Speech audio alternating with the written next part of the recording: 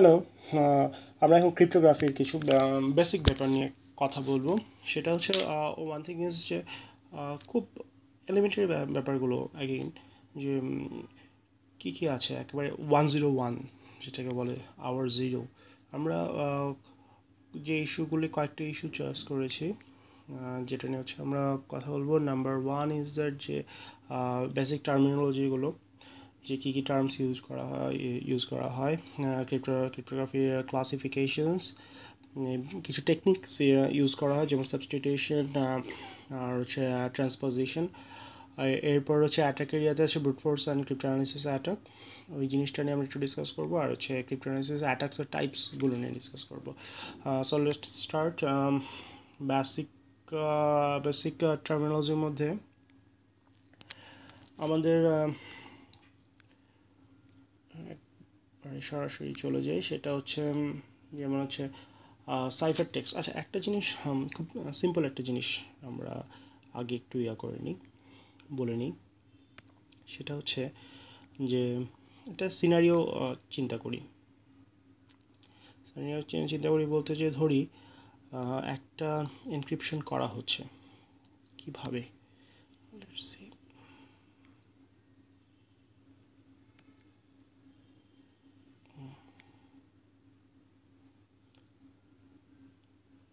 ধরি আমি কাউকে একটা মেসেজ পাঠাচ্ছি। মেসেজটা কী হতে পারে? আমি প্রথমে যেই মেসেজটা পাঠাচ্ছি, যেটা আমি কিনা সাদা চোখে পড়তে পারছি, সহজভাবে পড়তে পারছি, সেটাকে হচ্ছে আমরা বলি প্লেন টেক্সট। প্লেন টেক্সটে এটার মধ্যে আঁকি কীভাবে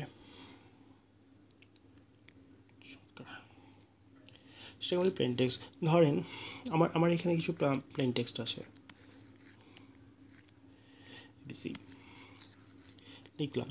লিখে এখন আমি করলাম কি, এটাকে আমি যখন অন্য একজনের কাছে দূরে কোথাও পাঠাবো, তো পাঠানোর সময় ম্যাসেজটাকে আবার এমনভাবে রেডি করতে হবে যে মাঝখানে যদি কারো হাতে এটা পড়েও যায়, জাস্ট ওয়ান সিনারি, কারো হাতে যেন পড়ে যায়, এটা যেন সে বুঝতে না পারে যে কী লেখা আছে। এটা শুধুমাত্র আমি এবং যাকে পাঠাচ্ছি আমরা দুজনে বুঝতে পারবো। তাহলে হচ্ছে কি, আমি প্রথমে করবো কি, এই টেক্সটটাকে নিব, এটাকে কোনো একটা এমন কিছু একটা করতে হবে, করলে এটা দেখতে পুরো অন্যরকম হয়ে যাবে। এটাকে দেখলে বোঝাই যাবে না যে এটার অরিজিনাল টেক্সটটা কী ছিল। এই যে প্লেন টেক্সট যেটাকে বলছি, যেটা হচ্ছে আমার মেইন মেসেজ, এটাকে হচ্ছে আমি এই যে অন্য একটা মেসেজে একটা মানে কিছু দুর্বোধ্য কিছু একটা যে কনভার্ট করে ফেলছি, দুর্বোধ্য কিছুটাকে বলি হচ্ছে আমরা সাইফার টেক্সট। এই সাইফার টেক্সটে কনভার্ট করার জন্য আমরা এই পুরো যে প্রসেসটাকে আমরা বলছি যে এনক্রিপশন প্রসেস। তো নর্মালি হয় কি, এই যে এরকম একটা টেক্সটকে আমরা এর মধ্যে হচ্ছে কোনো একটা প্রসেসে ফেলার পর দেখা যাবে যে সিম্পল, যে আমি এখানে একটা ধরেন আমাদের জেনারেল ডেলি লাইফ সিনারিওতে ধরেন এটার মধ্যে আমি একটা ফাইল নিয়ে এটার মধ্যে একটা পাসওয়ার্ড দিলাম। তো পাসওয়ার্ডটাকে আমরা বলছি হচ্ছে কি কি। তো কি দেওয়ার পর হচ্ছে কি, এটাকে পুরো এরকম দুর্বোধ্য করে ফেলা, যেটাকে কেউ খুললেও কেউ বুঝতে পারবে না বা এটাকে নর্মালি ওপেনিং করতে পারবে না। তো যার কাছে গেল, তার কাছে যদি সেই পাসওয়ার্ডটা থাকে, তখন সে ওই দুর্বোধ্য জিনিসটাকে নিয়ে সে পাসওয়ার্ডটা অ্যাপ্লাই করলে সে হচ্ছে আবার সেই প্লেন টেক্সটটা ফেরত পাবে। তাহলে কোন জিনিসটা দেখছি, যে আমার যে মূল যে message, that is a plane text. আর হচ্ছে সেটাকে আমি চেঞ্জ করে ফেললে সেটা হচ্ছে সাইফার টেক্সট। আর এই যে আমি যে চেঞ্জ করার যে প্রসেসটা, যে লক করার যে প্রসেসটা, সেটা হচ্ছে এনক্রিপশন। আর এই যে যার কাছে পাঠাচ্ছি, সে যখন এই এনক্রিপ্টেড মেসেজটা পাচ্ছে বা সাইফারটা পাচ্ছে, ওটাকে তো আবার তার পড়তে হবে। তার ধরেন সেই পাসওয়ার্ডটা দিল, পাসওয়ার্ড দিয়ে সে আবার পড়ার মতো অবস্থায় ফেরত নিয়ে আসলো। এই যে আবার যে ফেরত নিয়ে আসছে, সেটাকে হচ্ছে আমরা বলছি ডিক্রিপশন। তো মোটামুটি এই জিনিসগুলো এছাড়া আরও কয়েকটা ব্যাপার আছে, যেমন হচ্ছে ধরেন হচ্ছে হ্যাশ কী জিনিস। এখন হ্যাশ হচ্ছে এরকম একটা জিনিস, যে ধরেন যে আমার কাছে একটা ফাইল আছে, তো ফাইলটার মধ্যে আমি অনেক কিছু লিখেছি। তো লেখার পর এই ফাইলটা আমি আপনার কাছে পাঠিয়ে দিলাম। তো এই যে আমি যে পাঠানোর মাঝখানে এখানে কি কোনো রকম চেঞ্জ হয়েছে কি না, এই জিনিসটা ডিটেক্ট করার একটা উপায় আছে। সেটা হচ্ছে কি, আমি এটাকে একটা মেকানিজমের মধ্যে ফেলে এটার জন্য আমি একটা কোড জেনারেট করছি। ঠিক আছে, যেমন একটা কোড জেনারেট করার পর দেখা যাবে যে এটার মধ্যে আমি যদি কোনো রকম সিম্পল, খুব ছোট্ট, খুব ক্ষুদ্র একটা চেঞ্জও নিয়ে আসি, এই কোডটা চেঞ্জ হয়ে যাবে। তো তার মানে এটার মধ্যে কোনো চেঞ্জ আনা যাবে না, সেই জিনিসটা আমি লক করে দিচ্ছি। তো হ্যাশের প্রক্রিয়াটা হচ্ছে এটাই আর কি, যে আমি একটা মেসেজ থেকে আমি নর্মাল একটা প্লেন টেক্সটটাকে বা যেটাকে হোক সেটাকে থেকে আমি একটা কোড জেনারেট করছি। তো যার কাছে পাঠাচ্ছি সে ফাইলটা দেখলো, দেখার পর সে করলো কি ওই একই প্রসেসে কোড জেনারেট করলো। তার আর আমার কোড যদি তাহলে সে বুঝতে পারবে আচ্ছা ঠিক আছে, তাহলে ফাইলটা ওকে আছে, এটার মধ্যে কেউ চেঞ্জ করেনি। তো নর্মালি ধরেন যে আপনি একটা exe ফাইল ডাউনলোড করছেন, কিছু একটা প্রোগ্রাম, একটা গেম বা কোনো একটা কিছু ডাউনলোড করছেন ইন্টারনেট থেকে। তো ইন্টারনেট থেকে ডাউনলোড করছেন, এখন আপনি কীভাবে বুঝবেন যে মাঝখানে কোনো হ্যাকার বা অন্য কোনো অ্যাটাকার এসে ওইটার মধ্যে কোনো চেঞ্জ করে দেয়নি, ভাইরাস ঢুকা দিয়ে যায়নি? ওকে, তা আমি যে ডেভেলপার সে করে কি, সে করলো কি ওই তার প্রোগ্রামটার উপর ডিপেন্ড করে সে একটা হ্যাশ জেনারেট করলো। হ্যাশ হচ্ছে ইউনিক, আপনি ইভেন ওই ফাইলটার উপর ছোট্ট একটু চেঞ্জ করলে পুরো হ্যাশটা চেঞ্জ হয়ে যাবে। ধরুন সে হ্যাশ জেনারেট করলো x x x x x Y Z কিছু একটা হ্যাশ জেনারেট করলো। তো হ্যাশ জেনারেট করার পর যে জিনিসটা হলো, তারপর মাঝখানে কেউ এসে করলো করে চেঞ্জ করলো, ছোটো খুব সামান্য একটু চেঞ্জ করলো। তো দেখা গেলো যে ওই ইয়াটা চেঞ্জ হয়ে তখন হচ্ছে এবিসি হয়ে গেল। এখন আমি যখন ডাউনলোড করছি তখন আমি হ্যাশটাও দেখতে পাচ্ছি, আচ্ছা ঠিক আছে এই প্রোগ্রামের হ্যাশের কোড হচ্ছে এটা। ডাউনলোড করার পর আমি যখন একবার হ্যাশটা জেনারেট করে দেখতেছি, আমি যখন যদি দেখি যে হ্যাঁ ঠিক আছে এটা এক্স ওয়াই জেড আগের মতো আছে, তাহলে বুঝবো ওকে প্রোগ্রামে কেউ হাত দেয়নি।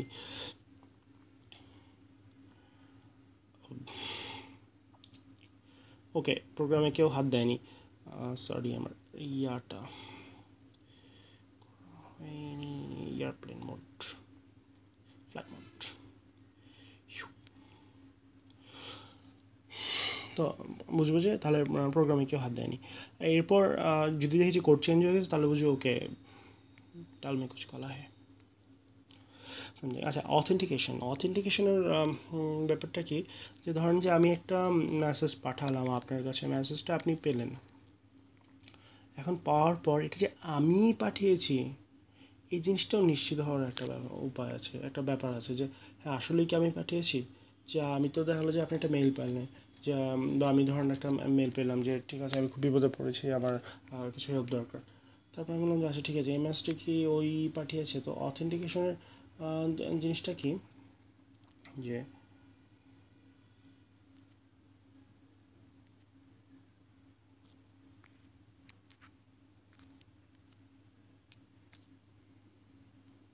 এক মিনিট,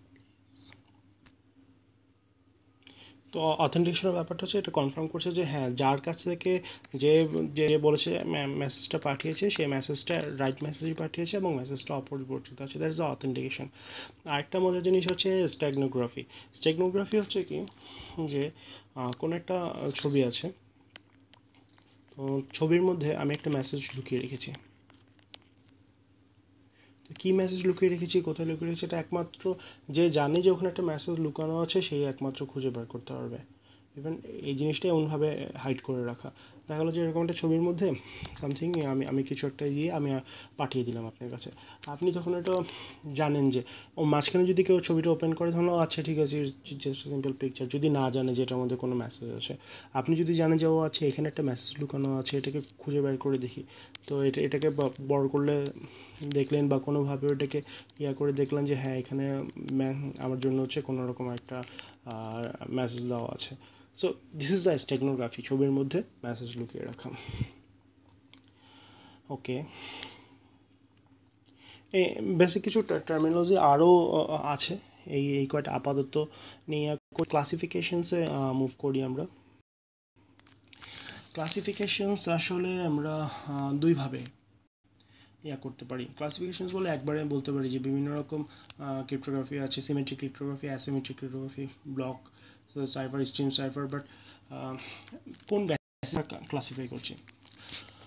যেমন আমি যদি কতগুলা কি ইউজ করছি, একটা ইয়াতে কতগুলো কি ইউজ করছি এটার উপর ডিপেন্ড করে যদি আমি ক্লাসিফাই করতে হয় আমার, তাহলে আমি যদি বলি যে আমি একটা জন্য আমি একটা এনক্রিপশনের জন্য একটা সিঙ্গেল কি ইউজ করছি, তাহলে আমি বলবো যে যে সিঙ্গেল কি ইউজ করছি। হ্যাঁ, প্রথমে আমি যে এনক্রিপ্ট করছে সেও ওই কিটা ইউজ করছে, যে ডিক্রিপ্ট করছে, ডিক্রিপ্ট করে মেসেজটা পড়ছে সেও একই কি ইউজ করে সেই মেসেজটা পড়ছে। তাহলে একটা কি দিয়ে হচ্ছে পুরো প্রসেসটা আমার শেষ হয়ে যাচ্ছে, সেটা হচ্ছে আমি বলি সিমেট্রিক। অ্যাসিমেট্রিক যে জিনিসটা পাবলিক কি এনক্রিপশনের যে জিনিসটা বলে সেটা হচ্ছে যে আমি একটা কি দিয়ে এনক্রিপ্ট করব, কিন্তু যে পড়বে সে পড়ার জন্য হচ্ছে তার অন্য একটা কি প্রয়োজন হবে। তো এটার মেকানিজমটা একটু ডিফারেন্ট, কি কিছুটা বলা যায় এখানে, যে দেখা যায় যে প্রত্যেকের দুইটা কি থাকে, নিজস্ব একটা পাবলিক কি থাকে, একটা হচ্ছে নিজস্ব হচ্ছে দুটো কি থাকে, একটা হচ্ছে প্রাইভেট কি থাকে আর একটা হচ্ছে পাবলিক কি থাকে। তো তাকে যখন কেউ মেসেজ পাঠায় তবে তার পাবলিক কিটা সবাই জানে, ও করে কি পাবলিক কি দিয়ে মেসেজটা পাঠায়।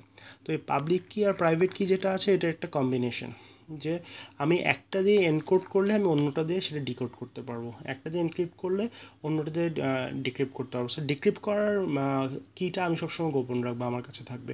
এনক্রিপ্ট করারটা আমি সবাইকে দিয়ে দেবো, ভাই যে কেউ ইচ্ছা আমাকে মেসেজ পাঠাও, ওই যে আমার একটা কি আছে এটা দিয়ে এনক্রিপ্ট করে পাঠাও, এটাতে শুধু এনক্রিপ্টই করা যায়, এটাতে ওই ডিক্রিপ্ট করা যায় না, পাঠাও আমার কাছে, আসলে আমি এটা ওপেন করতে পারবো। মনে করেন যে সবাইকে একটা করে খোলা তালা দিয়ে দিলেন, যে হ্যাঁ এই কেউ বাক্সের মধ্যে কিছু রেখে তালাটা মেরে পাঠায় দাও, তালা শুধু দিয়েছি, চাবি দিইনি, চাবি আমার কাছে আছে। So that is the public কি, প্রাইভেট কি।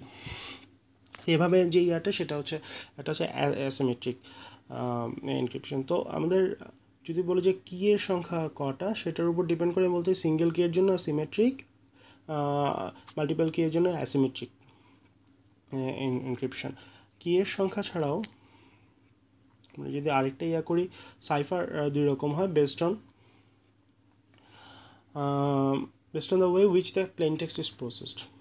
বলি আর কি, প্লেন টেক্সটটা প্রসেস করছে কীভাবে। আমরা তো ওই প্লেন টেক্সটের কথা বলেছিলাম যে আমাদের এরকম একটা প্লেন টেক্সট থাকে, ওটাকে হচ্ছে আমরা ইয়া করি, সাইফারে কনভার্ট করি, মানে হচ্ছে এনক্রিপ্ট করি। তো প্লেন টেক্সটটা যদি এরকম হয় যে আমি পুরো টেক্সটটাকে ফার্স্টে ভাগ করে নিলাম, ঠিক আছে, এরকম ছোটো ছোটো ছোটো ছোটো ভাগ করে ব্লক করলাম, যে হ্যাঁ এরকম এক একটা ব্লকে এত বিট করে আছে, এত বাইট করে আছে, এরকম বড় বড় ব্লক করে একটা একটা করে ব্লক করে আমরা একটা একটা করে পাস করি। তো এরকম করে দেখা গেলো যে এরকম ব্লক বাই ব্লক পাস করছি। তো এটাকে হচ্ছে আমরা বলি ব্লক সাইফার। স্ট্রিম সাইফার যেটা করে, সে করে কি বিট বাই বিট বা বাইট বাই বাইট প্রসেস করে। ও ও হচ্ছে এরকম ব্লক করার মধ্যে কিছু নাই, ও একটা যেই মেসেজ পায়, মেসেজ থেকে একটা বাইট ধরে, একটা বাইট প্রসেস করে, পরের বাইট ধরে, পরের বাইট প্রসেস করে, তার পরের বাইট ধরে, পরের বাইট প্রসেস করে, এরকম ব্লকিংয়ের কোনো ইয়া নেই। তো এই যে আমি প্লেন টেক্সটটা কীভাবে প্রসেস করছি এটার উপর ডিপেন্ড করে দুই রকমের বলা যায়, যে ব্লক সাইফার, স্ট্রিম সাইফার। আর হচ্ছে কি এর সংখ্যার উপর ডিপেন্ড করে আমি বলি যে সিমেট্রিক অ্যাসিমেট্রিক এনক্রিপশন গেল, সেটা হচ্ছে ক্লাসিফিকেশন। নেক্সট ইয়ারটাতে যাই, দুটো টেকনিকের কথা আমরা বলবো, সাবস্টিটিউশন টেকনিক আর হচ্ছে ট্রান্সপোজিশন টেকনিক। এইটা টেকনিক বারবার আমাদের আসবে, অনেকবার এটা কাজে লাগবে। সাবস্টিটিউশন টেকনিক হচ্ছে কি, আমার একটা ম্যাপ থাকে, ধরেন এই যে এখানে একটা AFGS থেকে শুরু করে জেড পর্যন্ত একটা ম্যাপ আছে, এখানে আমার আরেকটা ম্যাপ দেওয়া আছে QRTY সামথিং অন্যরকম, ওই একই ওয়ার্ডগুলি উল্টাপাল্টা করে লেখা আছে। সাবস্টিটিউশন কি করব, যে আমার যেই ওয়ার্ডটা, যেই লেটারটা আছে, লেটার সবগুলো যেই লেটারটা আছে, ওই লেটারটা এখানে আমি যেটাতে সাবস্টিটিউট করতে বলা হচ্ছে আমি সেটাই সাবস্টিটিউট। যেমন হচ্ছে আমার এখানে বলা হচ্ছে গ্রে ফক্স, গ্রেটাকেই ধরি বা ফক্সটাকে ধরি, ফক্সের এখানে আমি বলেছি এফ বরাবর আছে হচ্ছে ওয়াই, তার মানে আমি যেখানে যেখানে পুরো লাইনের মধ্যে যেখানে যেখানে এফ পাবো এটাকে আমি ওয়াই করে দিব। যেমন এখানে ফক্সের এফ পেয়েছি, ওয়াই করে দিয়েছি। ও বরাবর আছে হচ্ছে, ওর জন্য আছে হচ্ছে জি, তো আমি এখানে যতগুলো ও পাবো সবগুলো জি করে দিয়েছি, আর ও নাই। আচ্ছা, এক্সগুলিকে বি করে দিয়েছি। যেরকম আমি বলেছি এ বরাবর আছে, কি বলেছিলাম যে কিউ, সো এখানে এ কোথায় আছে, এখানে একটা এ আছে, এটাকে আমি কিউ কিউ করে দিলাম। এখানে আরেকটা এ পেয়েছি, কিউ করে দিলাম। এখানে এ পেয়েছি, কিউ করে দিলাম। মানে কি, মানে হচ্ছে আমার যে টেক্সট আছে আমার একটা ম্যাপ থাকবে, ম্যাপ অনুযায়ী টেক্সটটাকে আমি চেঞ্জ করে দিব। আর কোনটাকে চেঞ্জ করে কি করতে হবে ওটা ম্যাপেই বলা থাকবে। এই জিনিসটা হচ্ছে সাবস্টিটিউশন। সাবস্টিটিউট মানে হচ্ছে একটার পরিবর্তে অন্যটাকে দেওয়া। তো পরিবর্তে কি দিব, সেই ম্যাপ দেখে আমি একটার পরিবর্তে অন্য একটা লেটার দিয়ে দিচ্ছি। ট্রান্সপোজিশন যেটা হচ্ছে সেটা হচ্ছে এলিমেন্টসগুলিকে আমি মুভ করাচ্ছি, এলিমেন্টসগুলোকে আমি মুভ করে নিচ্ছি, রিঅ্যারেঞ্জ করে দিচ্ছি। কোন বরাবর রিঅ্যারেঞ্জ করবো সেটা আমি বলে দিচ্ছি। যেমন মনে করেন যে এখানে হচ্ছে আমার 9 বিট বা 9টা লেটারের কোনো একটা ম্যাপিং দেওয়া আছে, যে বলা হচ্ছে যে আমি প্রথম লেটারটাকে 1-এ নিয়ে যাব, দ্বিতীয় লেটারটাকে প্রথম পজিশনে নিয়ে আসবো। মানে ট্রান্সপোজিশন হচ্ছে পজিশন চেঞ্জ করে দেওয়া, পজিশন ট্রান্সফার করে দেওয়া। মনে করেন যে এখানে আছে হচ্ছে এ, এখানে আছে হচ্ছে বি, তো এখানে এ আর বি থাকলে আমি যদি পরবর্তীতে চেঞ্জ করতে গেলে আমি যদি এর পজিশনে যেটা আছে, প্রথমে হচ্ছে 2-এর পজিশনে কোনটা আছে, 2-এর লেখা দেখলাম বি, আমি তখন এটাকে বি নিয়ে আসলাম। আচ্ছা, তারপর আমি বলেছি একে, একে কি আছে, একে লেখা আছে এ, তারপর ধরেন এখানে ছিল হচ্ছে 3, সি ডি ই। 5-এ কী আছে, 5-এ আছে হচ্ছে ই, আমি ই নিয়ে আসলাম 3, এখানে হচ্ছে তারপর 3 নম্বর পজিশনে কী ছিল, সি। সো দেখেন লেখাটা চেঞ্জ হয়ে যাচ্ছে, আমি যেটা বলছিলাম এবিসিডি যেটা বলছি ওটা এখন বি এ ই সি এভাবে করে চেঞ্জ হয়ে যাচ্ছে। এখানে একটা এক্সাম্পল আছে, টপ সিক্রেট লেখা, টপ সিক্রেট লেখাটা এভাবেই দেখা যাচ্ছে অন্য একটার সাথে চেঞ্জ করতে করতে এরকম বোঝা যাচ্ছে না যে এখন আসল লেখাটা কী ছিল, বাট আমার কাছে যদি এই ম্যাপটা থাকে যে কোন লেখাটা কী হবে তাহলে আমি সেই জিনিসটা বের করতে হবে। এটা হচ্ছে ট্রান্সপোজিশন, পজিশন ট্রান্সফার করা, পজিশন চেঞ্জ করে দেওয়া। এটা এরপরে দুটো জিনিস নিয়ে কথা বলবো, একটা হচ্ছে ব্রুট ফোর্স আর একটা হচ্ছে ক্রিপ্টোঅ্যানালাইসিস অ্যাটাক। খুব সিম্পল জিনিস, ধরেন আপনার দরজায় তালা দেওয়া আছে, আপনি তালার চাবি হারিয়ে ফেলেছেন, এখন কি করবেন, বাসায় ঢুকবেন কীভাবে? তালা ভেঙে তো এখন মানে তালা তো কোনো একটা ভাবে তো বাসায় ঢুকতেই হবে। এখন আপনি এখানে দুইভাবে এটা কাজ করতে পারেন।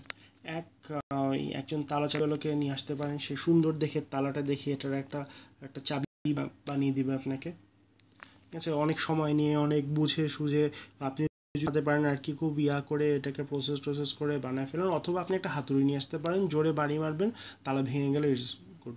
এই যে আপনি যে ফোর্স ক্রিয়েট করছেন না, এই যে একেবারে একটা ব্রুট ফোর্স, এটাকেই বলে আর কি, যে এই যে আপনি ফোর্স ক্রিয়েট করে একটা হাতুড়ি দিয়ে ভেঙে ফেলেন আর কি, মানে আপনার যা যা লাগে যেমনে লাগে সব কিছু ইনভেস্ট করে I have to break it out, এরকম। এইটা আর ক্রিপ্টোঅ্যানালাইসিস হচ্ছে আপনি কি অ্যানালাইজ করতে হবে, আচ্ছা এটা কোন ধরনের তালা, এটার মধ্যে ম্যাটেরিয়ালস কী আছে, এটা চাবি বানাতে হলে কী করতে হবে, এটাকে কোনখান দিয়ে কীভাবে কোথায় গুঁতা দিলে এই তালাটা ওপেন হইতে পারে, ব্যাপারটা হচ্ছে এরকম। তো ধরেন আপনার ইমেলের পাসওয়ার্ড বা ইমেল, আপনি একটা ফাইলে একটা পাসওয়ার্ড দিয়ে ওটাকে করে রাখছেন, একটা জিপ ফাইল পাসওয়ার্ড দিয়ে রেখেছেন, এখন আপনি জানেন যে এই পাসওয়ার্ড হচ্ছে শুধু দেখা হলো যে 4 ডিজিটের পাসওয়ার্ড, তো 4 ডিজিটের পাসওয়ার্ডের মধ্যে আপনার ওই যা যা শুধুমাত্র নাম্বার ইউজ করা হয়েছে, আপনি করলেন কি একেবারে 000 থেকে শুরু করে 9999 সব কটাটা ট্রাই করে যাবেন। তো এই যে প্রত্যেকটা যে একেবারে যা আছে মানে কন্টিনিউয়াস ট্রাই করে, that's the brute force attack. Dictionary attack হতে পারে, is a brute force attack. আমার কাছে এরকম লিস্ট দেওয়া আছে, যত পাসওয়ার্ড হওয়া সম্ভব সব কটা প্রত্যেকটা ট্রাই করে গেলাম, আমার অ্যানালাইজ করার দরকার নেই কি আছে, আমি জাস্ট এক পাশ থেকে শুরু করবো, বাস চলতে থাকুক। ক্রিপ্টো অ্যানালাইসিস জিনিসটা আবার হচ্ছে কি, আমি ফার্স্টে অ্যানালাইজ করবো, আচ্ছা ঠিক আছে এটা কোন ধরনের অ্যালগোরিদম ইউজ করছে, ওটাকে ব্রেক করা যায় কীভাবে, এটা ব্রেক করার সিস্টেম কী আছে, তো ওইটা হচ্ছে crypto analysis. Those are totally different. Crypto অ্যানালাইসিসের মধ্যে ক্রিপ্টোঅ্যানালাইসিস অ্যাটাকের মধ্যে বেশ কয়েক রকমের অ্যাটাক আছে, বলে দেই এই জিনিসটা একটু বোঝার জন্য। সেটা হচ্ছে যে আমার কাছে অ্যাটাকের নামটা ধরেন ফার্স্টের 5টা আছে, প্রথম থেকে শুরু করি। আমার কাছে কোন ধরনের অ্যাটাক এবং যে ক্রিপ্টোঅ্যানালিস্টের কাছে অ্যাটাকার অথবা ক্রিপ্টোঅ্যানালিস্ট যে কিনা এটা ব্রেক করতে যাচ্ছে তার কাছে কী ইনফরমেশন থাকবে। যখন আমি সাইফার টেক্সট অনলি অ্যাটাক সেটাকে বলছি, যখন কিনা আমার কাছে শুধুমাত্র সাইফার টেক্সট থাকে, মানে হচ্ছে এটা প্রসেস করে চলে এসছে আমার কাছে, এটা কালার চেঞ্জ করা যায়, প্রসেস করে চলে এসছে আমার কাছে শুধুমাত্র সাইফার টেক্সটটা আছে, নাথিং এলস।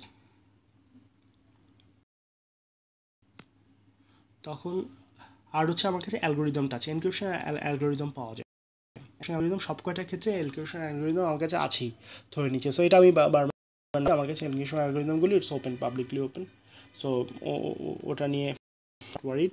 সো আমার কাছে শুধুমাত্র যখন সাইফার টেক্সটটা থাকে তখন সেটাকে আমি বলছি সাইফার টেক্সট নো সরি। আমার কাছে যখন দেখা যায় সাইফার টেক্সট আছে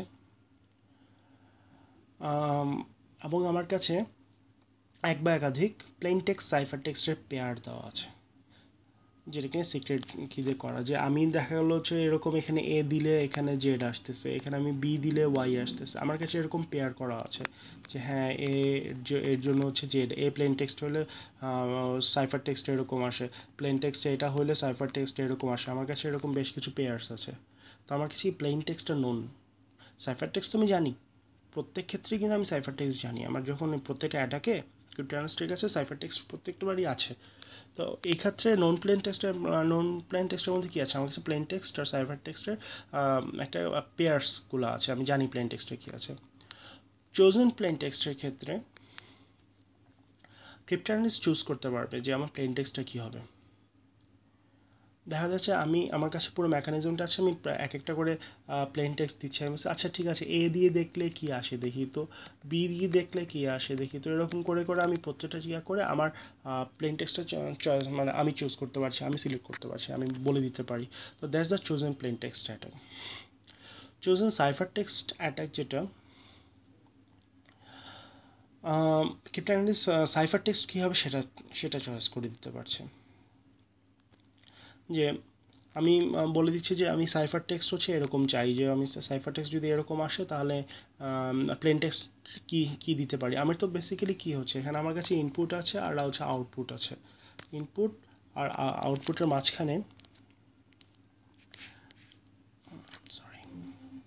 ইনপুট আর আউটপুটের মাঝখানে আমি ঠিক আছে এটা ইনপুট দিলে এটা আউটপুট আসতেছে। আচ্ছা আমি দেখি তো যে আউটপুট যদি এটা হয় 2+2=4, আচ্ছা 4 না হয়ে এটা যদি 5 হয় তাহলে আমি ওখানে কী দিই, 3 দিলে কী হয়, 3+2 দিলে কী হয়, এই জিনিসগুলি আমি প্রত্যেকটা দেখি।